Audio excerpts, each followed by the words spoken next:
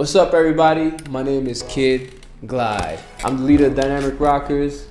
Pretty famous b-boy. I travel around the world. I organize events. I've been dancing for 15 years. So I think I'm pretty credible to teach you. Be positive, be strong. Let's do it. Now we're getting into Toprock basics. Toprock is basically your introduction to your story. You know, you go in, and this is how you introduce yourself in the cypher, you know, amongst your peers of dancers. And that's it. You just go in, represent, show what you can do. Toprock, bam. Before you hit the floor, you have to show everybody what you're about right away. You can't just hesitate, no hesitation. Just go in there and have a good time. Toprock, basics, you do your Indian step, side step.